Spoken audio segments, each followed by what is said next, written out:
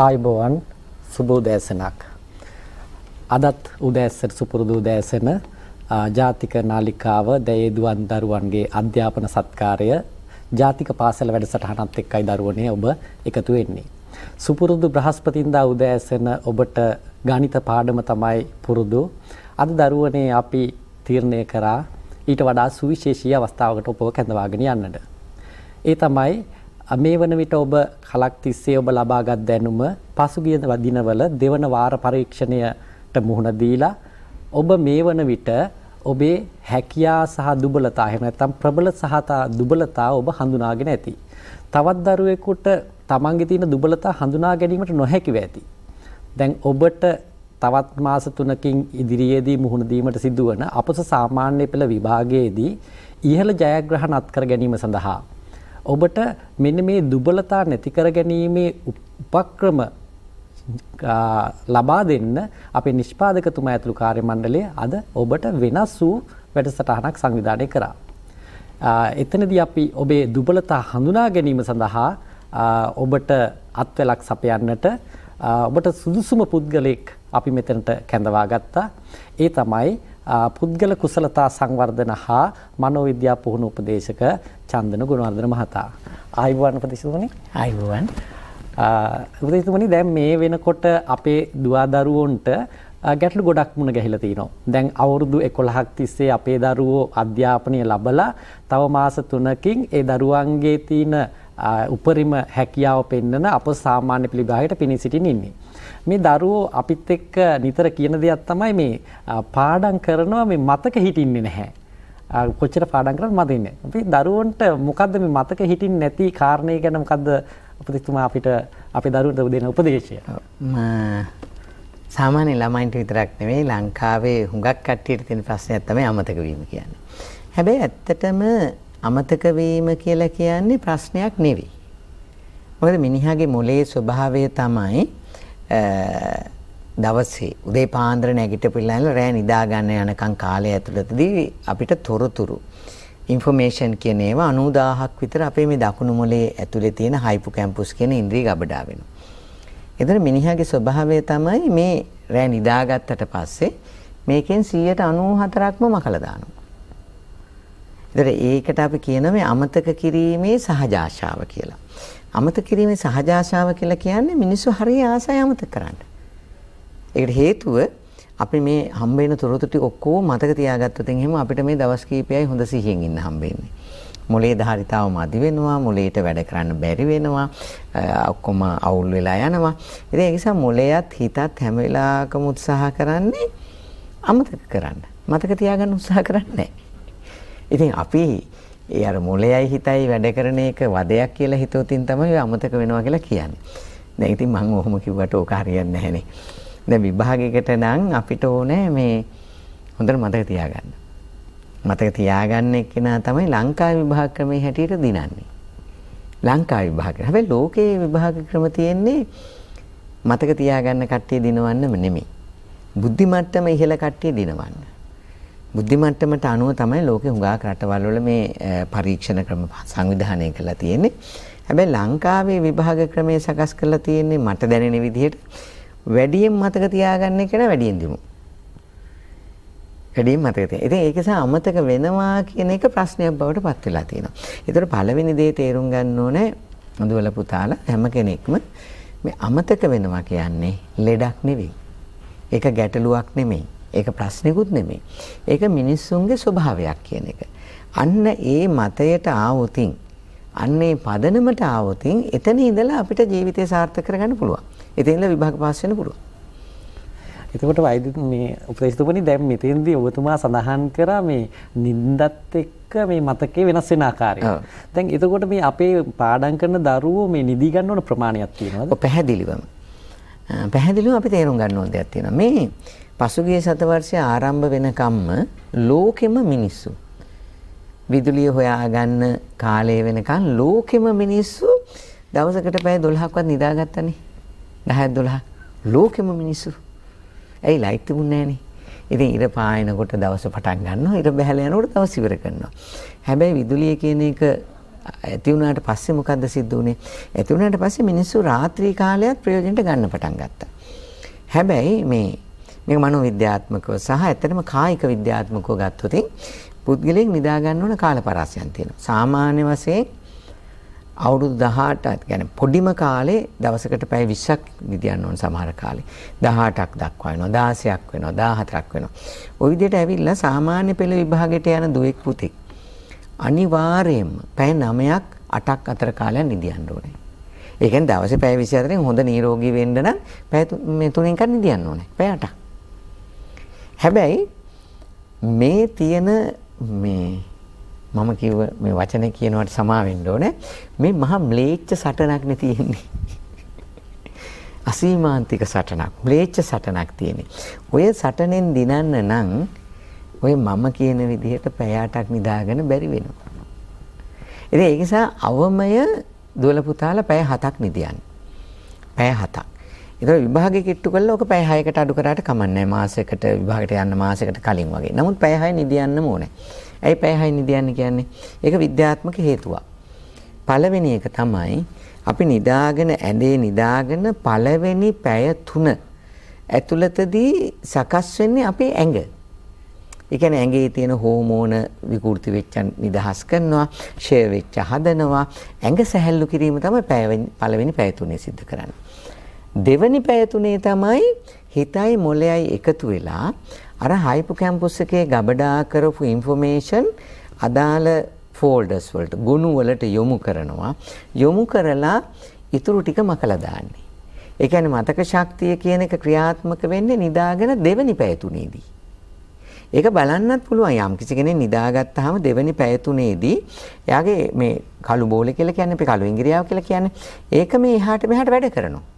ඒ කියන්නේ අර හයිපෝකැම්පස් එකේ තියෙන රීඩ් කර කර කියව අත්‍යවශ්‍ය දේවල් එයා ගබඩා වලට දානවා. අනවශ්‍ය දේවල් මකලා දානවා. එතකොට මතක තියාගන්නවා කියන්නේ විභාගෙට මේ රැට නිදා ගන්න කලින් Taman දවල් දවස් ඉගෙන ගත්ත දේවල් ටික අත්‍යවශ්‍ය තොරතුරු බවට පත් කළ මොලේ ෆෝල්ඩර්ස් වලට දාගන්න පුළුවන් නම් අන්න එයා දිනු. ඒවර මේ ඒ විදිහට දාගන්න ළමයා මොනවද කරන්න ඕන දරුවා? දාගන්න ක්‍රම ගොඩක් තියෙනවා. දැන් ඕක නිසා තමයි අපි කියන්නේ ස්ලීපින් මෙඩිටේෂන් කියලා.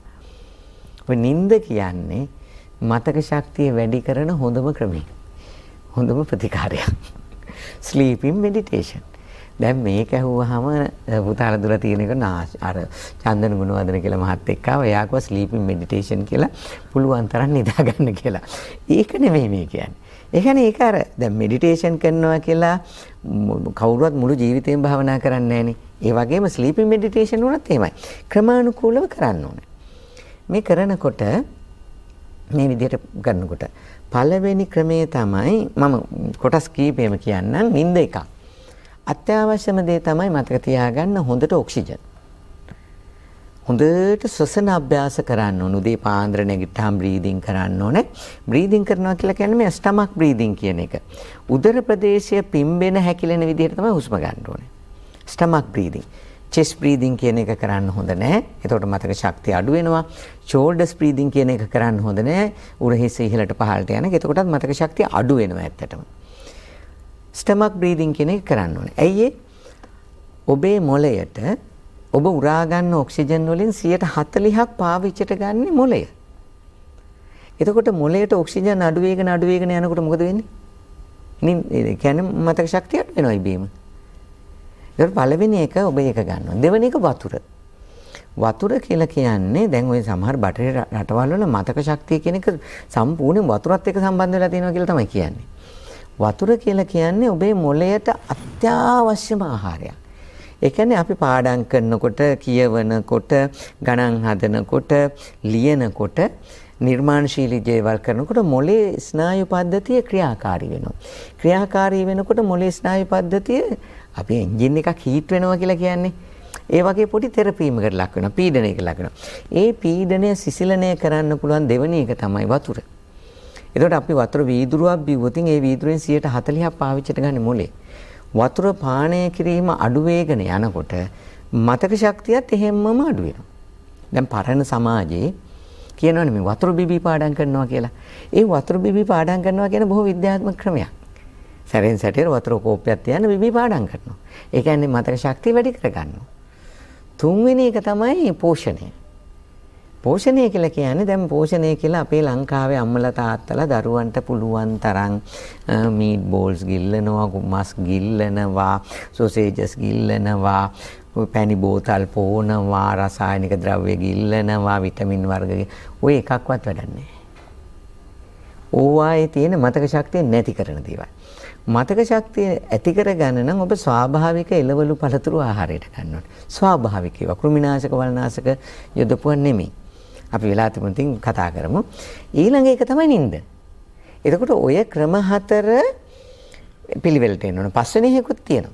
පස්වෙනි එක තමයි කායික මානසික ව්‍යායාම කියන එක. ඒ කියන්නේ දැන් පාඩම් කරනවා කියලා පුටුවක් කුට්ට වෙලා ඉඳලා මේ වාඩි වෙලා ඉඳලා හරියන්නේ නැහැ. එයා දවසකට අඩුම ගානේ පැයක්වත් දහඩිය දාන යමක් කරන්න ඕනේ. ඇඟ මානසික ව්‍යායාම කියලා කියන්නේ මොකද? හිත සතුටු වෙන දේවල් කරන්න ඕනේ.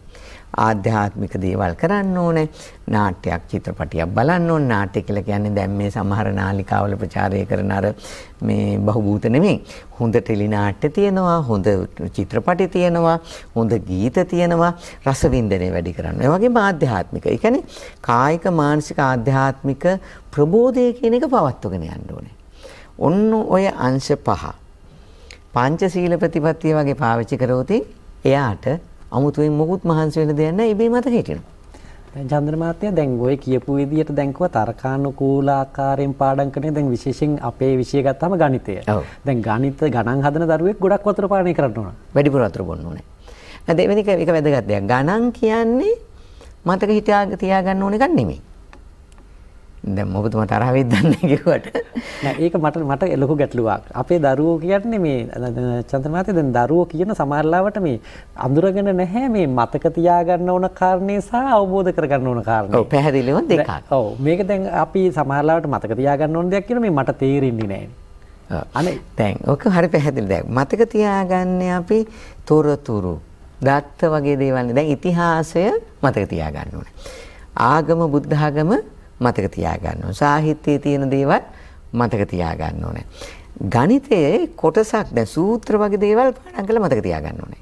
සූත්‍ර තියෙනවනේ ගණිතේට. හැබැයි ගණිතය කියන්නේ මේ වම් මොලේ කුසලතාව වර්ධනය කරන විෂයක් නේ. දැන් අපිට තියෙනවනේ අපි නොලෙජ් එකෙන් කරන්නේ දැනුම කියන එක වැඩි කරගෙන යනවා. ඒ කියන්නේ මතක තියාගෙන යනවා. ස්කිල්ස් කියලා කියන්නේ කුසලතා. හැකියාව වැඩි කරගෙන. ඒතර ගණිතය කියලා කියන්නේ කරලා හදා ගන්න ඕන දෙයක්. පුහුණුවෙන් හදා ගන්න ඕන දෙයක්. ඒක කටපාඩම් කරලා මතක තියාගන්න බෑ. ඔය අපි කියා දෙන මයින්ඩ් මැප් එකකට දාලා ෂෝට් ක්වෙස්චන් ෂෝට් ආන්සර් එකකට දාලා එහෙම නැත්නම් ලොකේෂන් මෙතඩ් එකකට දාලා ගණන් මතක තියාගන්න බෑ. ගණන නම් මොකද්ද කරන්න ඕනේ? හදලා වම් මොලේට හුරු කරන්න ඕනේ. හුරු කරාට පස්සේ ඒ පුද්ගලයාගේ වම් මොලය විසින් අදාළ ඒක දැන් ඩ්‍රයිවිං කරනවා වගේ. දැන් මේක එහෙම කිව්වම ලේසි මට හිතෙනවා. දැන් ඩ්‍රයිවිං කරනවා කියන එක හිතා කරන්න බෑනේ. මතක තියාගෙන කරන්න බෑනේ. දැන් මගේ මතකයෙන් මම දන්නවා වාහනයක් එනවා. එතකොට මං කකුල උස්සන්න ඕනේ, බ්‍රේක් එක පාඩම් කරන්න ඕනේ. ඒක මතක තියෙනවා. ඕක මතකයෙන් කරන්න පුළුවන්ද ඩ්‍රයිවිං කරනකොට? බැහැනේ. ඔහොම කරොත් එහෙම ඉවරයි. මොකද්ද වෙන්න ඕනේ? අපේ මොලේ ප්‍රෝග්‍රෑම් එකක් හදා ගන්න ඕන. තප්පරෙන් 1000න් එකක් තරම් වේගයෙන් අපේ මොලයත් වැඩ කරන්න, ඇස් දෙකත් වැඩ කරන්න ඕන, මොලයත් වැඩ කරන්න ඕන, ස්නායු පද්ධතියත් වැඩ කරන්න ඕන, කකුල් දෙකත් වැඩ කරන්න ඕන. තප්පරෙන් 1000න් එකක් තරම් වේගයෙන් ක්‍රියාත්මක වෙන්න ඕනේ. ඒක ලැබෙන්නේ නැවත කිරීම කියන දේ තුලින් ලැබපු පුහුණුවෙන්. වාහනයක පරිගණකයක් වැඩ කරන්නේ පුහුණු වෙන්නේ. පරිගණකයේ කීබෝඩ් එකේ අකුරු ටික තියෙනවා. ඉතින් ඕක A අකුර, B අකුර, C අකුර. ඔහොම ගහලා හරියන්නේ නැහැ නේ අපි. පරිගණකයේ ලියුමක් තියෙනවා. ලියුම දිහා බලාගෙන අපි ටයිප් කරන්න ඉගෙන ගන්න ඕනේ. මේ තියෙන අදාළ මෘදුකාංග ඔක්කොම පාවිච්චිට ගන්න දැන ගන්න ඕනේ. එතකොට ඒක වෙන්නේ යමක් නැවත කිරීමෙන් ලැබෙන පුහුණුව. එතකොට ගණිතය සහ විද්‍යාවේ කොටසක් තියෙනවා. ඒවා සම්පූර්ණයෙන්ම මේ අපි නැවත කරලා නැවත කිරීම තුලින් මොළය පුහුණු කරලා කරන දේවල්. හරියට ඩ්‍රයිවිං කරනවා වගේ. ඔව් චන්ද්‍ර මහත්තයා. දැන් ඒක හරි වැදගත්. දැන් ඔන්න ඔතෙන්දි තමයි අපිට එන්නේ අපේ දරුවෝ විභාගෙට ගියාට පස්සේ අපේ දරුවන්ට තියෙන ලොකු ගැටලුවක් තමයි මේ දරුවෝ වැඩි කාලයක් උත්සාහ කරන්නේ මේ මොලේට දාගන්න මතක තියාගන්න. දැන් විභාගෙට ගිහිල්ලා ප්‍රශ්න පත්‍රය දුන්නාම දරුවෝ කියන එකක් තමයි මේ ප්‍රශ්න පත්‍රය හම්බුනම මුකුත් මතක නැහැ වගේ දැනෙනවනේ. ඒ කියන්නේ මේ මතකයේ තියෙන දේවල් ආවර්ජනය කරන්න. මම හිතන්නේ එළියට ගන්න අපේ දරුවන්ට පුහුණුවක් නැහැ කියන එක. ඒකට දැන් හරි වටින ප්‍රශ්නයක් ඕක. මේ මතකය කියන්නේ ගබඩාවල තියෙන තොරතුරු ටික. දැන් අපි කතා කරන්නේ මතක ශක්තිය නැති එකක් ගැන තමයි. හැබැයි ඔක හරීම නිවැරදිම ක්‍රමය තමයි ස්මරණය කියන එක. ස්මරණය කියන එක. ඒ කියන්නේ ගබඩාවේ තියෙන දේ අවශ්‍ය වෙලාවට ගන්න පුළුවන් වෙන්න ඕනේ. දැන් ඕක වෙන්න ක්‍රම දෙකක් බලපානවා. ඔකට තියෙනවා මේ voluntary memory and involuntary memory කියලා දෙකක්. voluntary memory කියලා කියන්නේ involuntary memory කියලා කියන්නේ අවිඥානික මතකය. voluntary memory කියලා කියන්නේ විඥානය. ඒ කියන්නේ හිතලා කරන දේවල්. ඒ කියන්නේ ඒක දන්නවා මොළය. හැබැයි හිතලා වුණ කරන්න. හිතලා කරන්න ඕනේ. involuntary memory කියලා කියන්නේ මොළය දන්නවා, ගබඩාවේ information තියෙනවා. අවිඥානිකව වැඩේ සිද්ධ වෙනවා. දැන් අපි අකුරු ලියන්නේ involuntary memory එකකින්. කල්පනා කර ලියන්නේ දැන් ඊළඟට අයන්න ලියන්න ඕනේ. එහෙම ලියන්නේ නැහනේ. ගුරුවරයා කියන දේ හැමෝම ලියාගෙන ලොකු ස්පීඩ් එකකින්. එතකොට වාහනයක් පදවන්නේ අවිඥානික මතකයෙන්. කෑම කන්නේ අවිඥානික මතකයෙන්. ඇඳුම් අඳින්නේ අවිඥානික මතකයෙන්. ඒ කියන්නේ අපි හිතා නෙමෙයි. හැබැයි අපේ මතකේ ගබඩා කරලා තියෙනවා. ඒ අදාළ තොරතුරු ටික අපි පාවිච්චිට ගන්නවා. එතකොට අර voluntary memory කියලා කියන සවිඥානික මතකය කියලා කියන්නේ අවබෝධ, ඒ කියන්නේ ඒක හිතලා කරන්න ඕනේ. ඒක වෙහෙස වැඩි. දැන් අපි හිතමු ඩ්‍රයිවිං ඉගෙන ගන්නකොට යම් කිසි කෙනෙක් කොහොමද ඩ්‍රයිවිං ඉගෙන ගන්න හිතානේ. මේ මීන්සරේ අල්ලගෙන ස්ටියරින් වීල් එක අල්ලගෙන කොන්ද කෙලින් තියාගෙන බොහොම මාරුවෙන් S දෙකෙන් බලාගෙන මේ පැත්තෙන් ගියර් එක දානකොට යාට ගියර් එක දාගන්න බෑ. ඒ එක වෙලාවට එක වැඩයි කරන්න පුළුවන්. ඒක මේ සවිඥානික මතකයක්. ඒ කියන්නේ හිතා කරන්න ඕනේ. ඒක අමාරුයි. ඒකට අමතක වීමට හේතුව විභාගයට ගියන් අමතක වෙන්න හේතුව අපිට ඒ වෙලාවට ගන්න බැරි වෙන්න හේතුව ඉගෙන ගන්න ළමයි අනිවාර්යයෙන්ම පුරුදු කර යුතු දෙයක් තමයි ස්මරණය කියන එක. ඒ කියන්නේ තියෙන තොරතුරු නැවත භාවිතයට ගැනීමට පුරුදු කරන්න ඕනේ. මේක පුරුදු කරන එක විශේෂයක් තමයි ගණිතය. ඒ කියන්නේ ගබඩාවේ තියෙන දේවල් එළියට අරගෙන අවශ්‍ය වෙලාවට ටක් ගාලා දාන්න පුරුද්ද හදන එක විශේෂයක් තමයි ගණිතය. ඒතර ඒ ගණන් හදලා පුරුදු වුණාම ළමයින්ට අර ගන්න පුරුද්ද හැදෙනවා. ඒකට ගණන් හරියට හදන්න නැති එක්කෙනාට ඒ හැකියාව අඩුයි. දැන් එතකොට දැන් විභාගයට පෙර දරුවා සූදානම් වීතු ආකාරයෙන් දැන් මේක මතක අමතක නොවෙන්න මොන හරි එහෙම සූදානම් වෙන ආකාරයක් තියෙනවා. හරි වටිනවා. දැන් අපිට මම මේ දර්ශනයක් පෙන්නන්නම්. ඒකේ තියෙනවා මේකට අදාළ බලපාන කරුණු ටිකක්. මේක මම ඔක්කොම විස්තර කරන්න යන්නේ නැහැ. ඔය මතක නැති වෙන්න බලපාන මේ facilitating memory and disturbance memory කියලා වර්ග දෙකක් තියෙනවා. facilitating memory කියලා කියන්නේ FM කියලා දාලා තියෙන එක. ඒ කියන්නේ සමහර ළමයි ඉන්නවා අපි දන්නවා එයාලට හරිය හොඳට ඉගෙන ගන්න පුළුවන්. ගුරුවරුත් කියනවා එයාට හොඳට ඉගෙන ගන්න පුළුවන් නේ. එයාට හොඳට මතක තියෙනවා. අම්මා තාත්තත් කියනවා එයාට හොඳට ඉගෙන ගන්න පුළුවන්. හොඳට මතක තියෙනවා. මොකද්ද ඒ කරලා තියෙන්නේ? facilitating memory එකක් එයාට දීලා තියෙනවා. කවුද දීලා තියෙන්නේ? මේ සමාජයේ විසින්. සමාජයේ විසින් එයාට ආරෝපණය කරලා තියෙනවා ආකල්පයක්, විශ්වාසයක්, සිතිවිලි පද්ධතියක් එයාට මතක තියෙනවා. දැන් හරි. අපි සමහර කට්ටියට දීලා තියෙනවා disturbance memory එකක්. මෙයාට කොච්චර කිව්වා පාඩම් හිටින්නේ නැහැ, මතක හිටින්නේ නැහැ. ඉතින් ගෙදර එහෙම අම්මා පාවිච්චි කරනවා, තාත්තා පාවිච්චි කරනවා, මුම්මහා අම්මෝ හරකෙක් හැදුවට වදාන බූරුවෙක් හැදුවනම් ඔය වගේ දරුවෙක්ගේ අභිමානයට පහර වදින එයා මතක ශක්තිය නැති කෙනෙක් කියලා එයාට තහවුරු කරලා දීලා තියෙනවා. එතකොට ඒක disturbance memory එකක්. එතකොට එයාට මතක හිටින ප්‍රමාණය හොඳටම අඩු වෙනවා. එයා බලන්නේම මට මතක හිටින්නේ නැහනේ. මට පාඩම් හිටින්නේ නැහනේ. මට ඉගෙන ගන්න බෑනේ. ඒ විදිහටම තමයි එයා බලන්නේ. හැබැයි මතක තියාගන්න ඕනේ මේ ලෝකේ බිහි වෙන 99%ක්ම මතක ශක්තියක් අරගෙන යනවා. 101ක් කියනවා මතක ශක්තිය අඩු පිරිසක්. 99%කටම මතක ශක්තියක් තියෙනවා. ඒ මතක ශක්තිය පිහිටන ක්‍රමවේද තියෙනවා. හැමෝටම හැම දෙයක් මත හිටින්නේ නැහැ කවදාකවත් මේ ලෝකේ. මම දන්නේ නැහැ එහෙම කවුරුවත් මේ ලෝකේ ඉන්නවද කියලා. අපි ඒකට කියනවා මේ බහුවිධ බුද්ධි න්‍යාය කියලා. මල්ටිපල් ඉන්ටෙලිජන්ස් ස්කිල් කියලා කියනවා ඒකට. මේ ලෝකෙට උපදිනකොට එක එක්කෙනා එක එක බුද්ධිමය හැකියාවන් අරගෙන එන්නේ. ඒතර එයා එක්කෙනෙක්ගේ සංගීතමය බුද්ධියක් තියෙන්න පුළුවන්. තව කෙනෙක්ගේ වාචික බුද්ධියක් තියෙන්න පුළුවන්. තව කෙනෙක්ගේ ගණිතමය බුද්ධියක් තියෙන්න පුළුවන්. සමහරුන්ට ওই බුද්ධි වර්ග 1 2 3 4 5ක් තියෙන්න පුළුවන්. හැබැයි මතක තියාගන්න ඕනේ අපි මේ ලෝකෙට උපදින හැම කෙනෙකුටම අඩුම තරමින් එක බුද්ධිමය කුසලතාවක්වත් තියෙනවමයි. මම දන්නේ එහෙම නැති කෙනෙක් ඉන්නවද කියලා.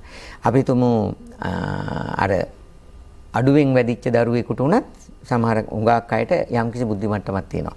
ඒක හඳුන ගන්න නැති එක තමයි ප්‍රශ්නේ. ඒ කට්ටියටත් එක බුද්ධි මට්ටමක් තියෙනවා.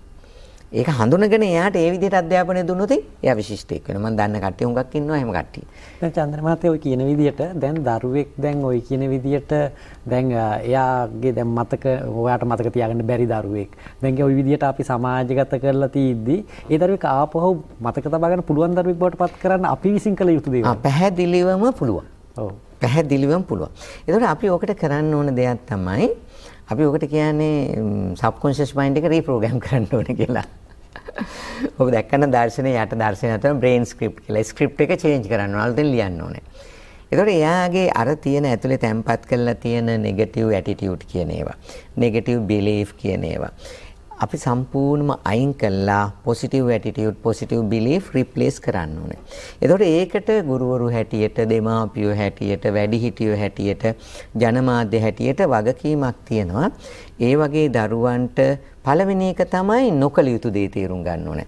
පන්තියක දරුවෙක් හිටියොත් ඒ දරුවා කොන් කිරීමෙන් හෝ මොට්ටේක් කිරීමෙන් හෝ මතක නැති දරුවෙක් බවට පත් කිරීමෙන් වළකින්න ඕනේ. එයාගේ පුංචි දේ පවා අගය කරන්න ඕනේ. දැන් උදාහරණයක් ගන්නමු. මම මගේ ළඟට ඒක දරුවෙක් ආවා. ඒ දරුවා ඒ 10 වසරේ පළවෙනි වාර විභාගයෙන් අරන් තිබුණේ ගණන් වලට ලකුණු 2යි. වැඩිම ලකුණු බුද්ධ ආගමට ලකුණු 27යි. එතකොට මේ 2යි 27යි අතර තමයි එයාගේ සියලුම ලකුණු තිබුණේ. හැබැයි එයා අවුරුදු 2ක් පුහුණු වෙලා ඉවර වෙනකොට එයා මාතර දිස්ත්‍රික්කයේ 7 වෙනියා හැටියට O level විභාගේ පාස් වුණා. ඒ 9ක් අරගෙන. ඒතකොට එයාට මේ මතක නැති වෙන්නේ නැති ලෙඩක් තිබිලා නැහැ. කිසිම ලෙඩක් තිබිලා නැහැ. ඊට පස්සේ එයා මැත්ස් වලින් A level කරා. එයාට ගණන් වලට දෙකක් තිබිච්ච මැත්ස් වලින් තමයි එයා A level කරේ. A level කළා මාතර දිස්ත්‍රික්කයේ 3 වෙනියා හැටියට A level පාස් වුණා. ඇයි මොරටු විශ්වවිද්‍යාලයට ආවා.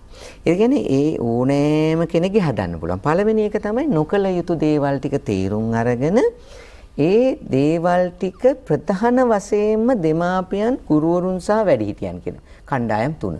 ඒ ඇසුරු කරන කණ්ඩායම් තුනන්නේ ඔක. දෙමාපියෝ වැඩිපුරම දවසේ වැඩි කාලයක් ඇසුරු කරන දෙමාපියෝ. ඊළඟට ඉස්කෝලේ ඉන්න කාලේ ගුරුවරු. ඊළඟට වැඩිහිටි සමාජයක් ඇසුරු කරනවා. එතකොට ඒ කට්ටිය විසින් ලේබල් කිරීම නතර කරන්න ඕනේ. පළවෙනි පියවර වෙන මොනවා නොකලත් කමන්නේ ලේබල් කරන එක නතර කරොත්. දෙවෙනි එක ඇප්‍රීසියේෂන් කියන concept එකට යන්න ඕනේ. ඒ කියන්නේ පොඩි දෙයක් කරපුවම එයා වගේ කරන්න ඕනේ. අපි හිතමු ගණන් වලට ලකුණු 10 ඇති උනේ. මේ ටර්ම් ටෙස්ට් එකේ 12ක් අරගෙන. මොකද කරන්න ඕනේ? ගෙන හැල්ලා තෑග්ගක් දීලා ඔළුව අත ගාලා හරි සන්තෝෂයි ලකුණු 12ක් අරන් තියෙනවා. ඊළඟ ටර්ම් එකේදී අපි ලකුණු 20ක් ගම්මු. කියලා එයා ඇප්‍රීසියේට් කරලා එයාගේ අර එළියට එන එනර්ජි එක ගන්න උදව් කරන්න ඕනේ. ඒ කියන්නේ පාර කපලා දෙන්න ඕනේ. දෙවෙනි පියවර. තුන්වෙනි පියවර තමයි එයාව හඳුනගෙන උපදේශකවරයෙක් හරි කවුරු හරි ඉන්නවනම් ටික බරපතල ප්‍රශ්නයක් තියෙනවා නම් අයින් කරන්න ඕනේ.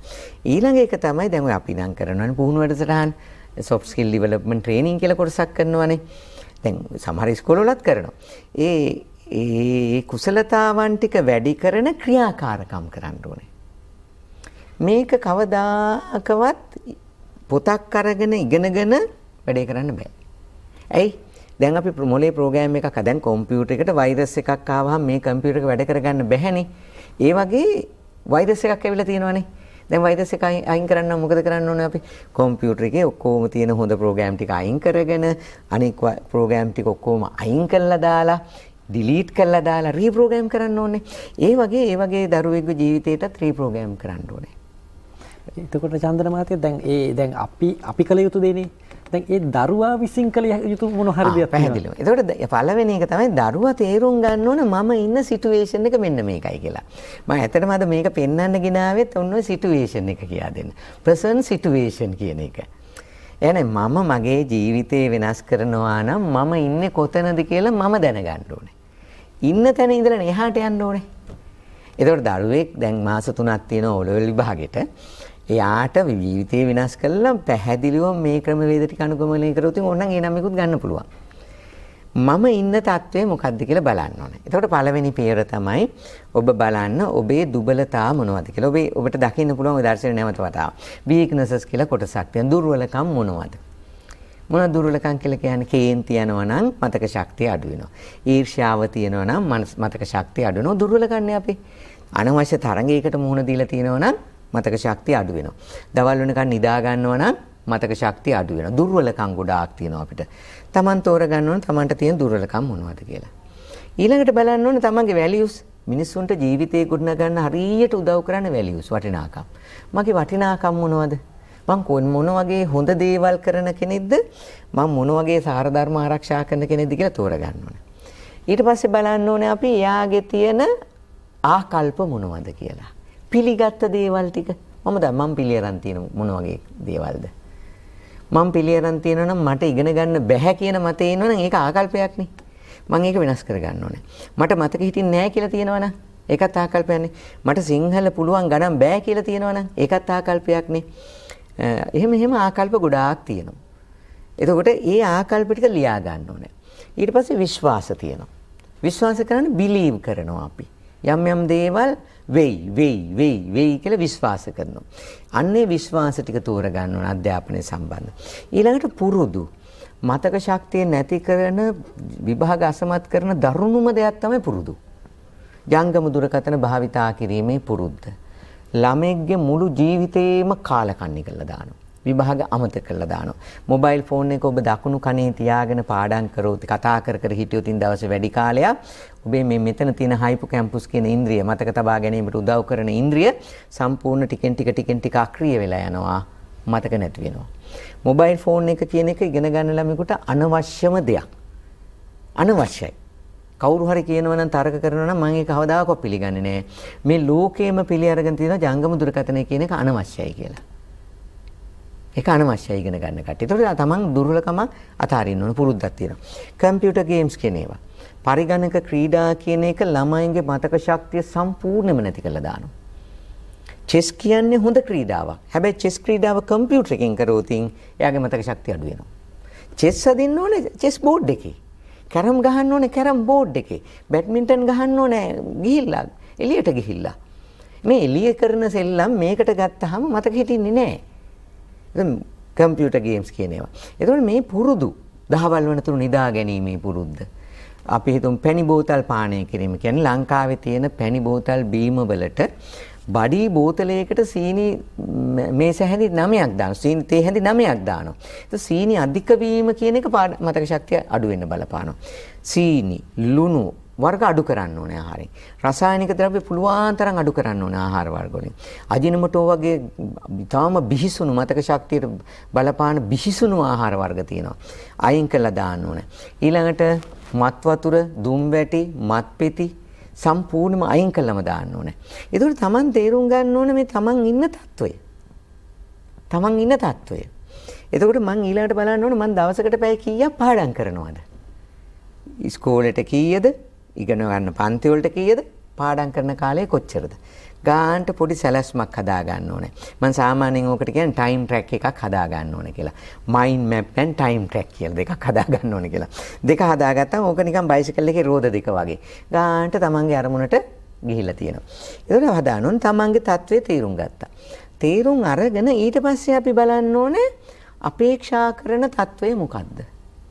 අපි ඔකට කියන expected situation, expected scenario කියලා. මොකද්ද? ඒ කියන්නේ දැන් හිතුව මට ඕලෙවල් විභාගෙන් ඒ 9ක් ගන්න ඕනේ. දැන් මගේ ලකුණු අරගෙන බැලුවාම ඒ එකක්වත් නැහැ. C ටිකක් හම්බ වෙයි කියලා හිතෙනවා. දැන් present situation එක. දැන් ඉන්න තත්ත්වය. ඒතර මම මේ ටික වෙනස් කරා බැලුවා. ඉස්සෙල්ලාම කරන්නේ ලකුණු ලියා ගන්න ඕනේ දැන් තියෙන ලකුණු ටික. මේක අර අපි කියනවා law of attraction කියලා ලෝකේ psychological technique එකක් තියෙනවා. ඒකට අදාළ ක්‍රමයක්. සබ්ජෙක්ට් ටික ලියාගත්තා. එක සබ්ජෙක්ට් එක මේ වාරේ ලකුණු දැන් මාස 3යිනේ තියෙන්නේ.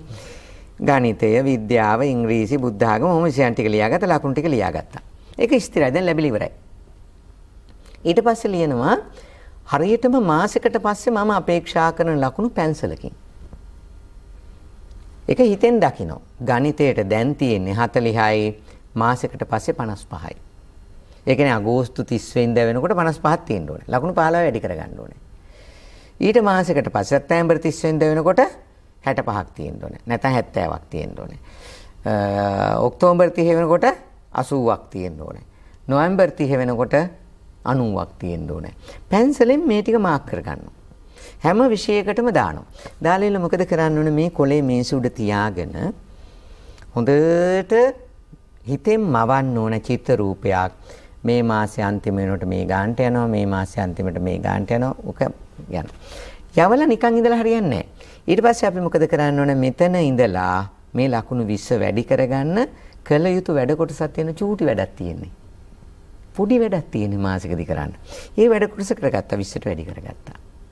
ඊට පස්සේ ඔකට අඬලා වැඩක් නැහැ. අයියෝ මං 50ක් හිතුවා බලන්නකෝ 35යිනේ ඇවිල්ලා තියෙන්නේ. ඊට පස්සේ ඔන්න ඒක හම්බ වුණාම අපි ඒ ලකුණු ටික දකුණු කරගත්තා. පෑනින් පැන්සල මැකුවා. ඊළඟට තියෙන පැන්සලෙන් තව ටිකක්. ඊළඟ එක ටික ඊළඟට. මේ ක්‍රමය අනුගමනය කරන්න ආකර්ෂණ නීතිය ඔබ ඕනෑම දරුවෙක් මම විශ්වාස කරනවා විශිෂ්ට විදිහට O level පාස් වෙනවා. ඒකට චන්දන මහත්තයා දැන් අපිට අපේ දරුවෝ මේ වෙනකොට දෙවන වාර විභාගෙට මුණ දීලා තියෙනවා. දැන් පාසල් මට්ටමේදී මේ දරුවන්ට ආයි වාර විභාගයක් ඉන්නේ තුන්වෙනි වාර විභාගය. බෑ. පාසල් මට්ටම නෙමෙයි මේක. එතකොට දෙමව්පියෝ ගෙදරදී මේ අවස්ථාව සලසන්න ඕනේ. දෙමව්පියෝ හෝ Taman තනි. ඒ ඉතින් පාස් පේපර්ස් තියෙනවානේ. ඔව්. තමන්ටම කරගන්න පුළුවන්. මම කියා දෙන්නේ තමන් කරන්න කියලා. ඒ කියන්නේ දැන් උදාහරණයක් ගනිමු.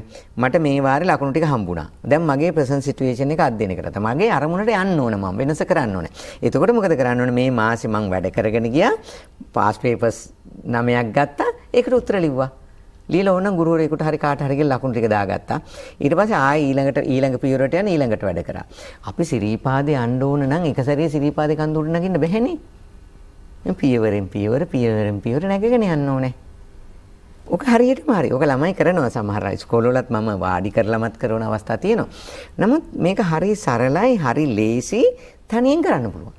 දැන් චන්දන මහත්තයා මේ වෙනකොට අපේ සමහර දරුවෝ ඉන්නෝ දැන් අවුරුදු 11ක් අධ්‍යාපනය ලැබලා දැන් O level විභාගේ සාමාන්‍ය පෙළ විභාගයට මුහුණ දෙන්න ආසන්නයේ ඉන්නේ. දැන් සමහර දරුවෝ හිතනවා දැන් මට මේ වෙනකොට බෑ කරගන්න. දැන් ඒගොල්ලෝ මේ වෙනකොට මනසින් විභාගය අතහැරලා සියලු දේ අතහැරලා තමයි ඉන්නේ. ඒතර ඒ දරුවෙකුටත් ওই ක්‍රමය මේ ක්‍රමය හරියටම හරි. දැන් ඒ අතාරින්න හේතු ටිකක් තියෙනවා. ඒ අතාරින්න හේතු ටික තමයි දැන් ඉස්කෝලේ යන ළමේ ඉන්නේ මට දැනෙන විදිහට අසාමාන්‍ය පීඩනයක. ඒ කියන්නේ දැන් මට පීඩනයක් එනකොට මගේ ඇඟ කියනවා මට නිදා ගන්න කියලා. ඒක මේ මනුෂ්‍ය ස්වභාවය. මනුෂ්‍ය නෙමෙයි සතෙක් වුණත් එහෙමයි. එයාට පීඩනයක් ආපු ගමන් අපි කියන්නේ කෝටිසෝන් කියන කිමිකල් එක වර්ධනය වෙනකොට ඇඩ්‍රිනල් හෝමෝන වර්ධනය වෙනකොට ඇඟ ඇතුලේ පීඩනයක් ඇති වෙලා එනකොට එයාට දෙන දේ තමයි මේ තමන් කරන දේවල් වලින් ඈත් කරනවා. ඇයි ඒ ටික නිසා නේවා එන්නේ? ඇඟට වැදගත් විභාගෙ නෙමෙයිනේ. ඇඟ නිරෝගීව තියාගන්න එකනේ. හිතට වැදගත් විභාගෙ නෙමෙයිනේ. හිත නිදහස්ව තියාගන්න එකනේ. ඔය ඇඟටයි හිතටයි ඕනේ එහෙම ඉන්න. මේ අපිනේ එක එකව දාලා තියෙන්නේ. එතකොට එපා වෙනවා. එපා වුණාම මොකද කරන්නේ? අපි ඒකට එහෙම එපා නොවන දේවල් ටිකක් කරගන්න දැනගන්න ඕනේ. පළවෙනි එක තමයි පීඩනය ඇති කරන දේවල් ටික අයින් කරන්න ඕනේ. මම උදාහරණයක් කියන්නම්කෝ. අපි හිතමු වතුර කේතලේ ලිපෙන් තියුවා. ලිපේ තියලා ගින්දර දැම්මොතින් මොකද වෙන්නේ? ගින්දර වැඩියෙන් එනකොට වතුර ටික රත් වෙනවා. රත් වෙලා කෙමියෙන් කටෙන් දුහුමාලයක් හැටියට ඔය පීඩනේ පිට වෙලා යනවා. අපි මූඩියත් සීල් කරනවා. කෙමියත් වහනවා. වතුර පුරවලා. ඊට පස්සේ ලිපෙන් තියනවා. ඔය ලෝහ වලින් හදපු ඔය කේතලයට මොකද වෙන්නේ ගින්දර දාපු ගම? පුපුරලා යනවා. ඔය දේම ඔය විදිහටම අපේ ඇඟෙත් සිද්ධ වෙනවා. එතකොට ළමයින්ට අවුරුදු දෙකක් තිස්සේ අම්මලා තාත්තලා පීඩනය එල්ල කරනවා, ගුරුවරු පීඩනය එල්ල කරනවා, පාසලෙන් පීඩනය එල්ල වෙනවා, සමාජයෙන් පීඩනය එල්ල වෙනවා, ටියුෂන් පන්තියෙන් පීඩනයක් එනවා. පීඩනයක් ඇවිල්ලා ඉන්නකොට එයාට ඇඟෙනුයි හිතෙනුයි දෙන හොඳම ප්‍රතිකර්මය තමයි වැඩක් නැහැ, උණු නිදා ගන්නවා කියලා කියනවා. ඕක එක හේතුවක්. දෙවෙනි එක තමයි පරිගණක ක්‍රීඩා, මොබයිල් ෆෝන්, මත්ද්‍රව්‍ය, මත්පෙති ඒ වගේ ආහාර පාන රටාව වෙනස් කරපු ගමන්මත් අපිට එපා වෙනවා. දැන් උදාහරණයක් ගනිමු. අපි රෑ 2-3 වෙනකම් පරිගණක ක්‍රීඩාවක් කර කර හිටියොත් පහුවෙන්දට ඉගෙන ගැනීම එපා වෙනවා.